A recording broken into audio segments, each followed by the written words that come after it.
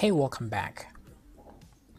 So in here, what we want to do is put back that issue of something changed and then the button here becomes active because we messed that up once we removed what was here. So let's try and do that. Now, things will be a little bit different in this case because wait a minute. Oh, yes.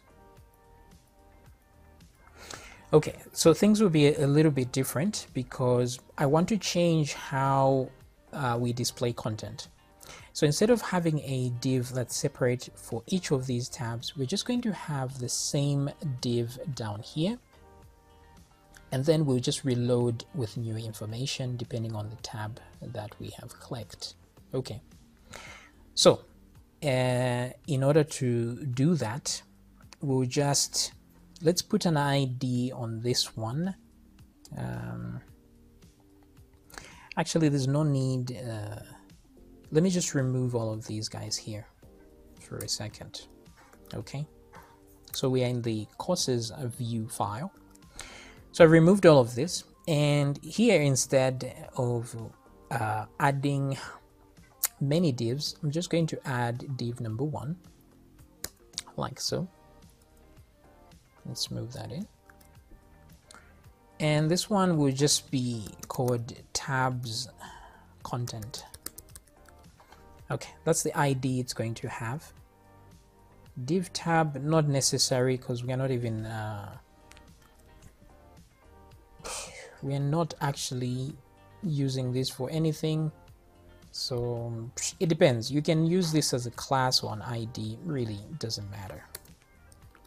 So tabs content, we're going to use that instead. So copy that, and I'm just going to go down here and let's see. So set tab here is the key. So there's nothing left to loop through because there's only one item this time. Okay, and we're not doing any hide or displaying the div. There's just one div, so it will always be active, so no need to hide anything. So this whole code from here is irrelevant. So I'm just going to remove this part here. I'll leave the last one. So just say document.querySelector and put that tabs content because that's the ID, and then instead of adding a class list, I'm just going to say .innerHTML will be equal to, let's just put the tab name in there so that we know that it has shifted to another tab. Simple and straightforward. So refresh. Now if I click, you see it shows me that we are on this tab. So you see the content change from the same div when I do this. All right. But what I want is to be able to, let me do this. Let me say var content. To be able to add an input in there. So I'll say input, and then I'm just going to, this is pretty much all I need, just the input and tab name as well. So copy this, I'll just say tab name plus input like that, and then put the content here. Okay, so refresh, let's click that, and then I get an input like so. So I just want to know when the input is clicked, etc., etc., what happens. So at this point, this is all good, but before we do all of this here, let's get back to our code here and see what we can remove and not. So instead of return, I'll just do this. So tab is equal to tab, and then we store the tab name. This is fine, so that we know where we are at. Now, if dirty, if something was typed there, your changes were not saved, and then So this code here is where we are changing the active tab. So here, this is the code where it says change active tab. So we only do this right at the end. So let's leave everything. All of this should move away from the top. And let's just try to add it after dirty here and paste it. We'll come back to it to see where it should be taken appropriately. Okay, so there's set tab here and then show tab, right? So let's do that. Instead, let's grab these guys. Wait a minute. There's tab name there. The problem is we're using an element there, so I need to change things a little bit. Okay, so let me grab this guy. Cut from there.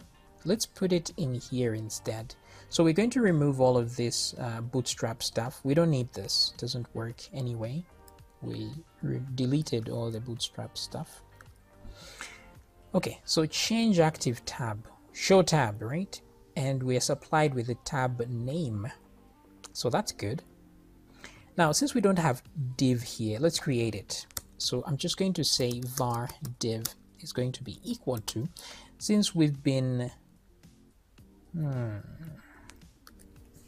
wait a minute.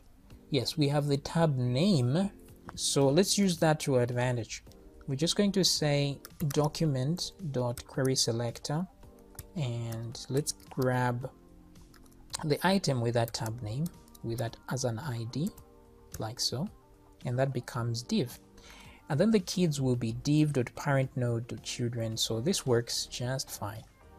And then finally, div.ClassList.add active tab. Okay, so that works pretty well. And then the content changes, we add some new content and then disable the button. Okay, this looks pretty good. All right, so here let's come back to this, and so we are setting the tab, not showing it, but just setting the current tab. So I'm going to say tab name, we add to the session, and then we check. We won't actually need this set timeout anyway. This was because Bootstrap has its own issues that we couldn't solve. We don't need this div anymore because we have its ID anyway, so no need. Let's just remove it. And let's see here. When something changes, we just add dirty.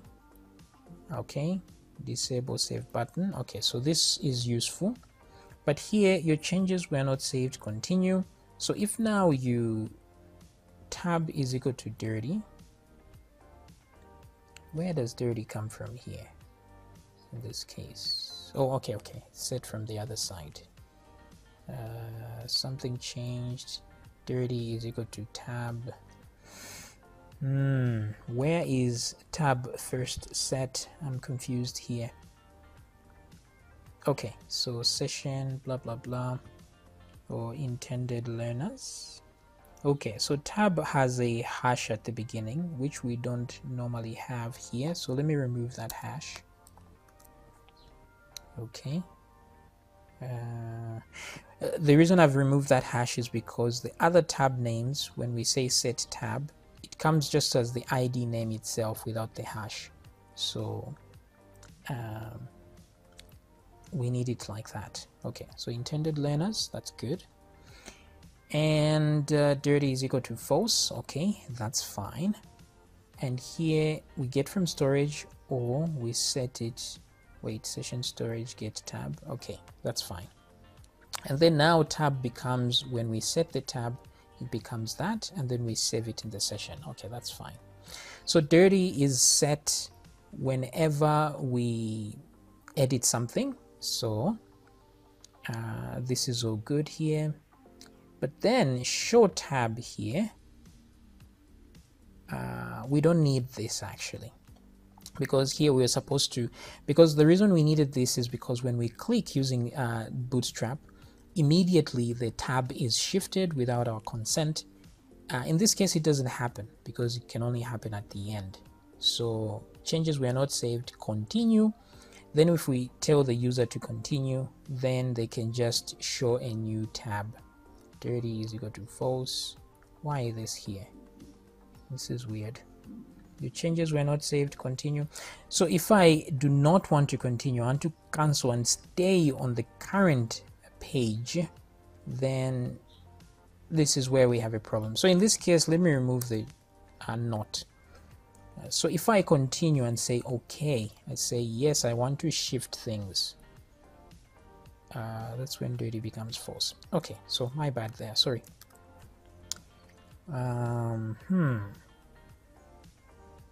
Okay, no, let's remove that. Actually, I was right. So here what we need to do is, let me mute this code. I don't want to find out that I needed it and I deleted it. So let's do this,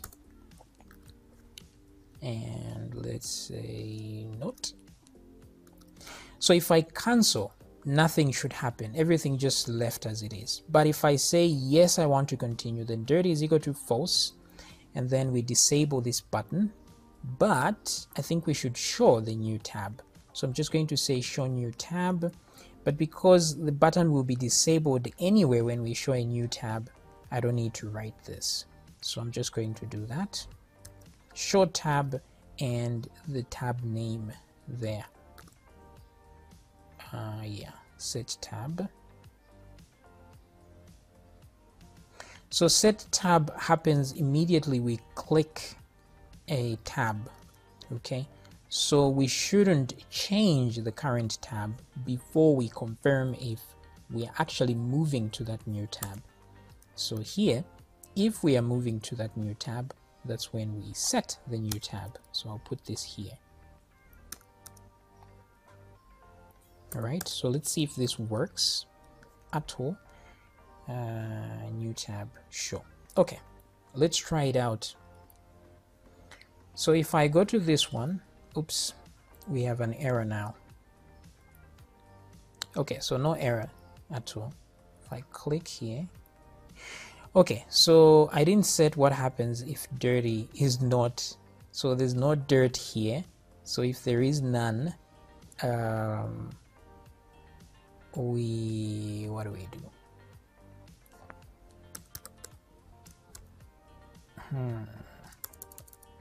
Actually, let's do this. Instead of putting a lot of else if statements, let's click here. Let's move these guys, copy and put them down here. I don't want to put another else statement here, it gets a bit confusing. Okay, so this happens by default. We set dirty is equal to false, we show the new tab, and we save the new tab. Okay, that's fine.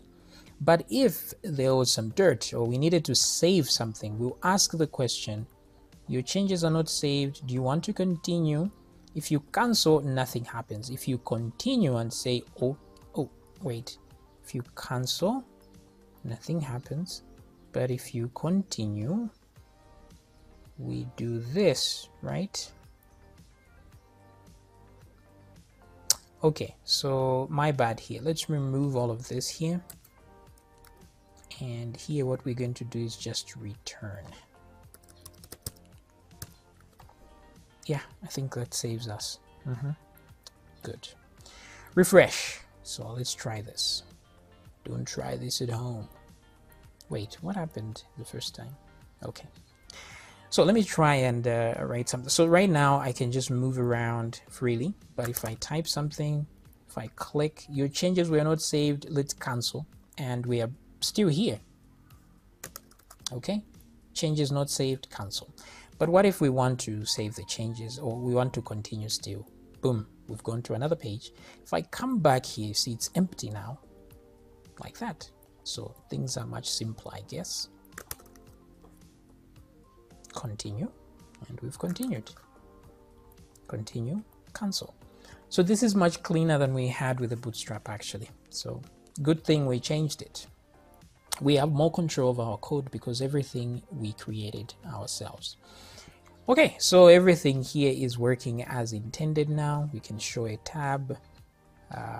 Yep, everything is working fine.